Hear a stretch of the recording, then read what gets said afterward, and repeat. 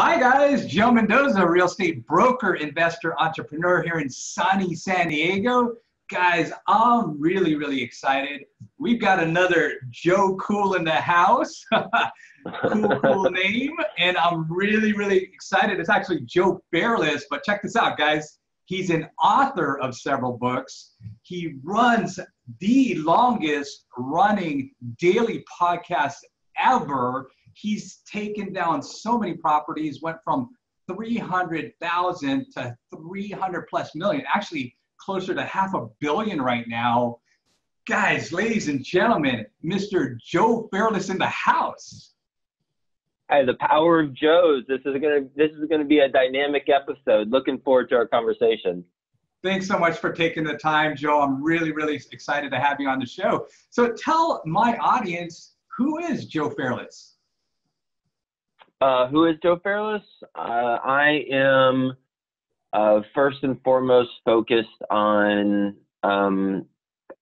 maximizing the gifts that I have and focused on contribution to help others along the way. I believe it's necessary for me to try to optimize all the different areas of my life.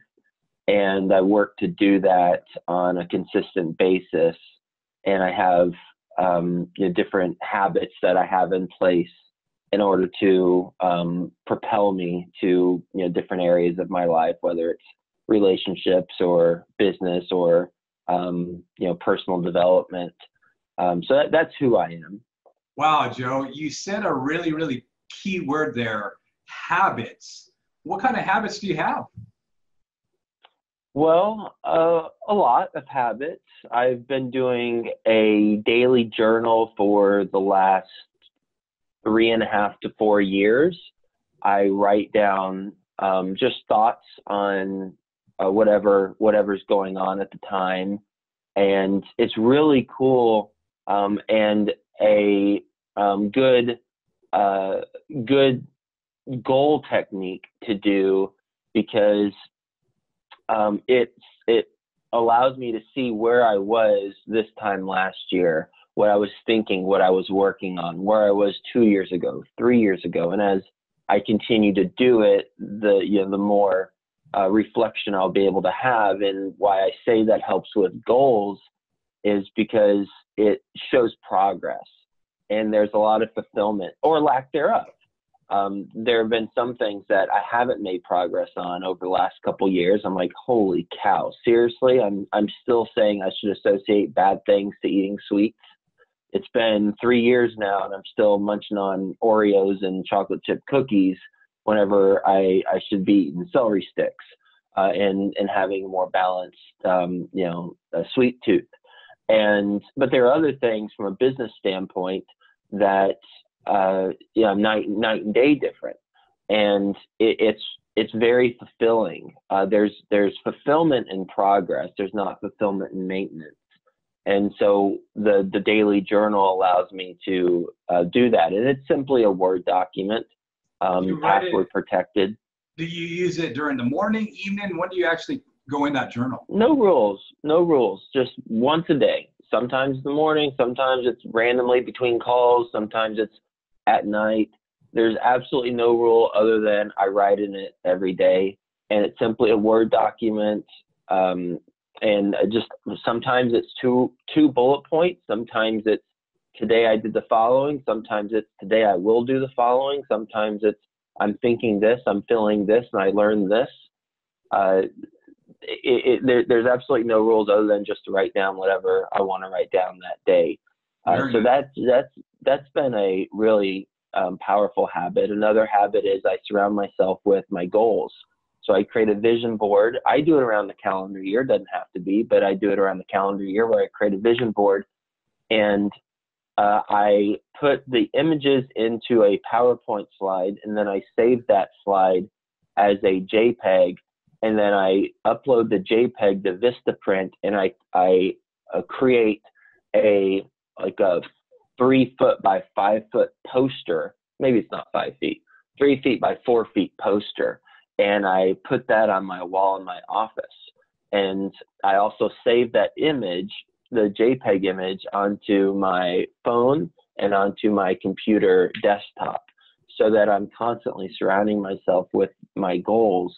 And wherever I go, whether it's on my computer or if it's on my phone or if I'm in my office, I see what the vision is. And I've been doing that for the last couple years, and that's been really powerful as well. And I'd say another, maybe one more habit I'll mention that's been really helpful is I drink a liter of water with a scoop of wheatgrass every single morning. And who knows? They'll talk to me in 50 years, and we'll really see how that turns out. But I've done that for about 4 or 5 years. Wow. And it's just all about alkalizing my body and my blood. And we live in a acidic world. Stress can cause acid, and so can things we eat. So especially if you have a sweet tooth. So having the liter of water with a scoop of wheatgrass, not only does it, I believe, promote health, but also it simply wakes me up in the morning. I mean, my eyes are literally opening up as I'm drinking this liter of water with a scoop of wheatgrass. And if I just drink a liter of water, it'd probably do the same thing in terms of waking me up. But then I added some greens every morning too. Guys, I don't know if you noticed, listeners, but check this out. It's not always about the business. Most successful people, what I've noticed is they really are conscientious about their health as well, because health is energy. Health can make you do a lot more things than you normally would. So this is exciting. Now check this out, guys. Joe also mentioned another powerful word. I don't know if you caught it, but he said contribution. So check this out, guys. Ladies and gentlemen, best ever book, Apartment Syndications. Check this out. I'm reading through it. I'm taking a lot of notes. Joe, why another book? By the way, it's incredible. I'm not all the way through, but man, why another book? It's good. It was needed. There's nothing else like it out there. I mean, you're not all the way through yet, but it sounds like you've read some. Would you agree that there's nothing else out there? And please be, if there is, then let me know. Yes, I read tons and tons of books. Right now, actually, my focus on the asset class is multifamily right now.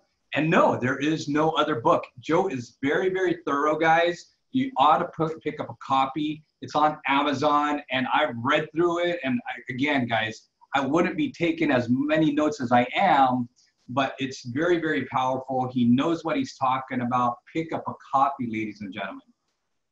Yeah, I mean, and the key for me whenever I decide to write a book is if it is needed in the marketplace. If people, if there's nothing out there that specifically addresses what I think needs to be addressed to help others.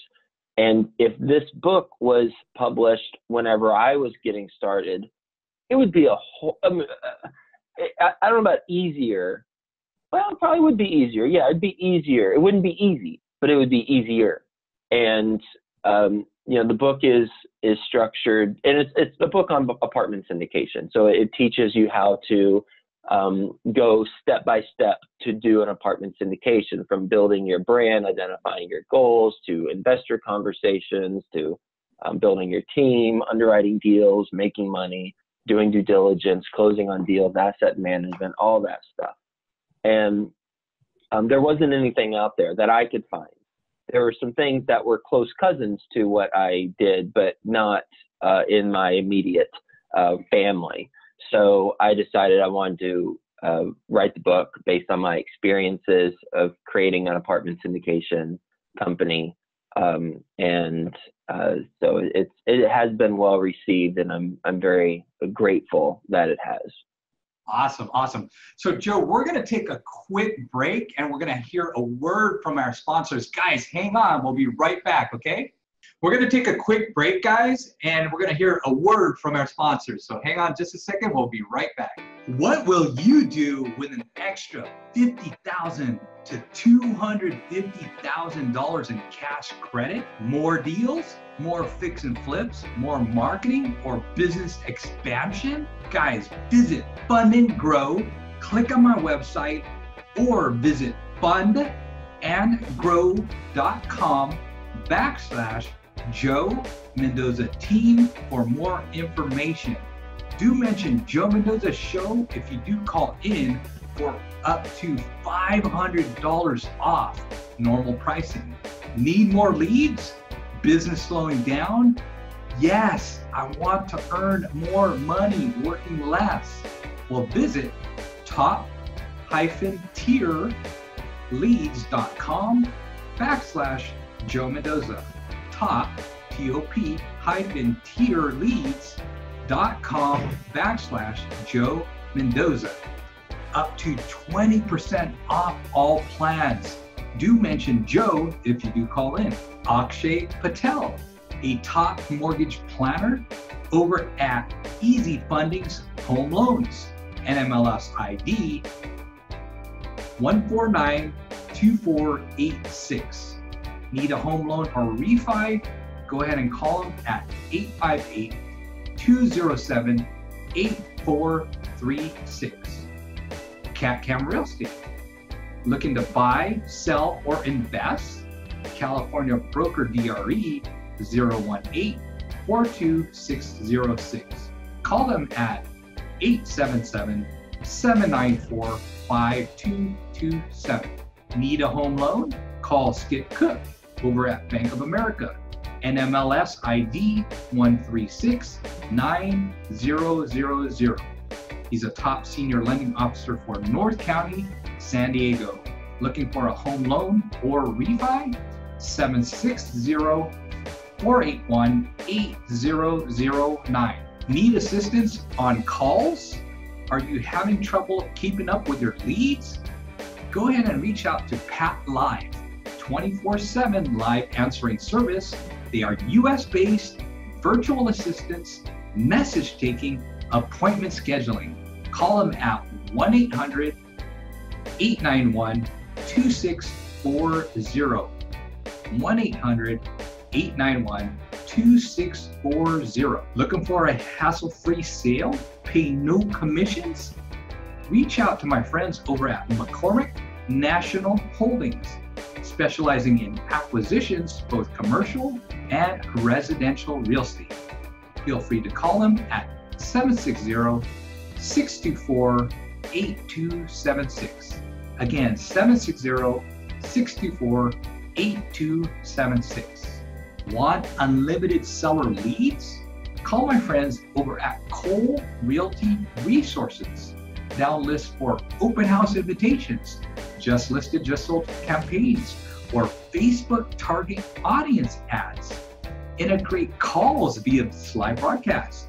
Mention Joe Mendoza for a huge discount. Call them at 1-800-800-3271. 1-800-800-3271, or email them at yoursuccess@coleinformation.com. Be sure to mention Joe Mendoza for a huge discount. And now, back to our show. Guys, we're back with Joe Fairless in the house, ladies and gentlemen. So many golden nuggets. I mean, starting with habits, guys, is very, very important. That you could really want something, but if you can't back it up with the behaviors and the habits, the discipline, nothing is ever going to happen. So Joe, from when you started having like 3 single-family homes at about 300,000 to making this massive quantum leap to over 300 million in like 3 short years, now pushing that $500 million clip, tell us like what was your mindset? How'd you do that?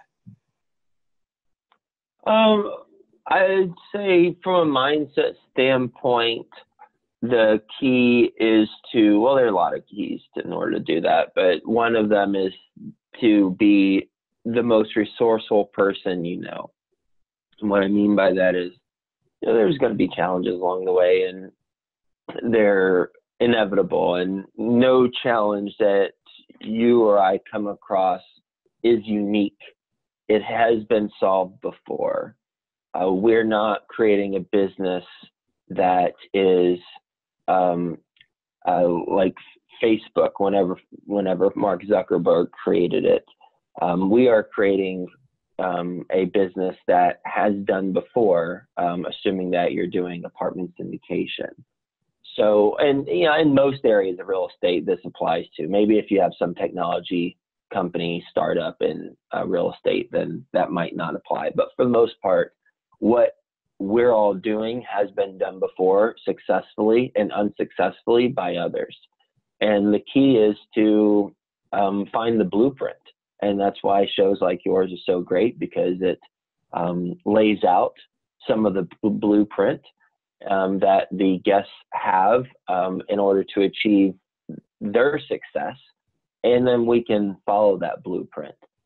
So from a mindset standpoint, one of the keys is to maintain the resourcefulness mindset, because when we're resourceful, then we can find the answer. We can go on, listen to a podcast like yours. We can, read a book. We can go interview people and start our own podcast or blog. We can, go reach out to other people on LinkedIn who we're connected to. There's all sorts of ways that we can get the answers or get the resources, because other people have done it. I guarantee you, whatever your challenges, whatever my challenges were or are, someone else had it harder and they came out on top. And so it's not about where we're at and what life has thrown our way. It's about what we do about it and how resourceful are we in order to accomplish what we need to accomplish. And it's really about connecting and building relationships with others so that they want to be on your side. I think that's the key here, is you want allies. I am a firm believer of building long-term relationships, and how you do that is you help others out. And that's why I mentioned at the very beginning of our conversation, this all ties together. My focus is on contribution and helping others along the way while optimizing the different areas of my life, because I believe through that optimization process, I'm doing what I should be doing. And why not make as much money as I can if that is an area that I can continue to contribute to others along the way? And if I didn't, then I wouldn't be maximizing the potential that I have. Why not have as great of a relationship as I can with those around me? Why not have as good of a body or as great of a body as I can? So it's not a solo game. It's a team sport. All of those areas are team sports. In order to recruit people, or really to attract people to your team in those different areas of life, you've got to be attractive. And in order to be attractive, people want to be around you. And people want to be around you if you're helping them accomplish what they're looking to do too. So all roads lead back to contribution, adding value to people's life. And then through that, as your foundation, you can accomplish a lot of things. That's fantastic, Joe. Now, you keep saying contribution, and it's almost worded as a mission statement. Is it a mission statement for you? I have on my vision board, the secret to living is giving. Nice. And it's a Tony Robbins quote. I've had that quote on my vision board for the last 3 or so years. I also have on my vision board number 1, and there's a heart, and it means that my first driving force is love, and then I have number 2, and there's a globe with 4 stick figures, like 2 of them helping each other up to get on top of the globe. And that represents contribution. So helping others along the way. They're like pulling the other people up. So like global contribution and then love. Those are my 2 driving forces. They used to be contribution and significance, and love wasn't in there. And I went to a Tony Robbins seminar, and I realized, well, if I update my approach so that I swap out significance, me wanting to make sure that I feel significant and important, and swap that out with love, I can have a more powerful impact. And so my focus since then has been on love and contribution. That is fantastic, Joe. Now, you talked about challenges earlier too. Let's rewind the clock a lot. When you first started, what were some of the biggest challenges and how did you overcome them? I mean, certainly perception and credibility. I mean, I had bought 3 single family homes and then I wanted to get into larger deals, and I had $40,000 to $50,000 in my bank account. And the only reason I had that was because I had refinanced the house and I purchased it at a good price. And so I got $50,000 out of it and still cash flowed. So I was very frugal with my money, and I kept my expenses low. So I saved a lot of money, relatively speaking.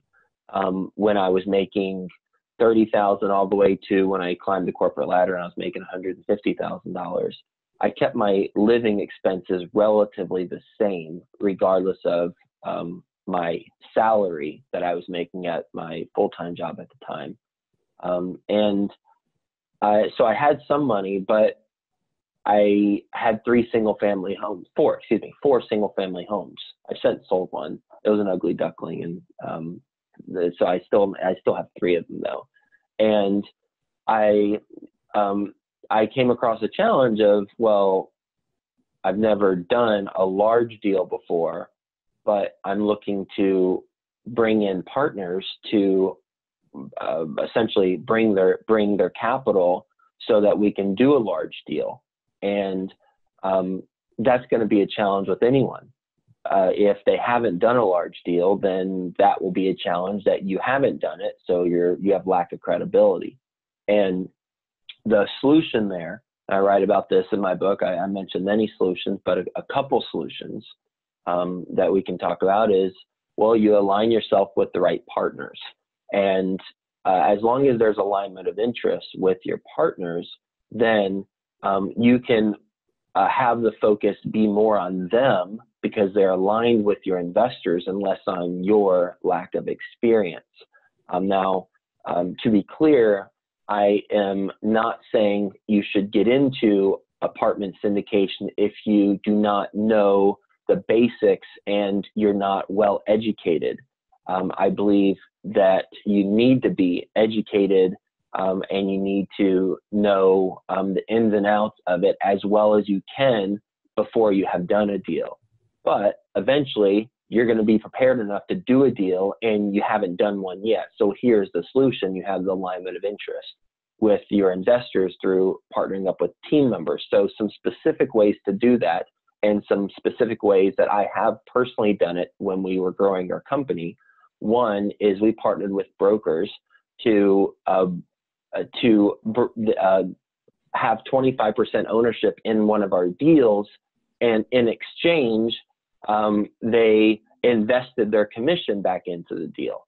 So we were able to say to our investors, yeah, we don't have the experience yet, but the investors or the brokers on the deal have 3-4 decades of experience, and they are investing their money into the deal because they like the deal so much. Another way that I've shown alignment of interest with investors when I didn't have the track record quite yet was we partnered up with a property management company. We brought 70% of the equity, but we only received 50% of the general partnership. And we did that because they had the liquidity and net worth to get approved on the loan. Plus they had the track record of taking some deals full cycle. We have since taken deals full cycle, and we've got almost $500 million worth of apartment communities in our portfolio. So we've got all the boxes checked that we need to have checked now. But at the beginning, those are 2 specific ways that I had alignment of interest, that I was able to partner up with people and other groups to help with that credibility challenge. Wow, fantastic, Joe. That was incredible. I coach nationwide agents, broker, managers, leaders, and a lot of them I'm sharing that insight like, hey guys, forgo your commission. The upside on equity could be huge. Don't think short-sightedness. And I'm glad you dropped that golden nugget, Joe. That was incredible. Hey guys, I wish I could have Joe for a lot longer, but unfortunately, we both got to go and do other things today. Any last tips, Joe, to our audience? No, I don't think there's any last tips that I have, and I think you've asked some great questions, and we've covered it. Fantastic, Joe. Such a pleasure again having you on our show, and thanks so much for being so generous with your time, your knowledge. Ladies and gentlemen, guys, pick up the book. It's incredible. I'm not just pitching it just because. I've read a lot of books, and by far goes into a lot of detail. It's so incredible. Joe, thank you so much. Yeah, my pleasure. And when you buy the book, email the receipt to info@joefairless.com, and you will receive some extra goodies from Samantha, our team member, as long as you mention that you heard about this offer from this podcast. Thanks again, guys. Ladies and gentlemen, subscribe, hit the like button, whatever, spread the good word. Have a great day. Thank you so much.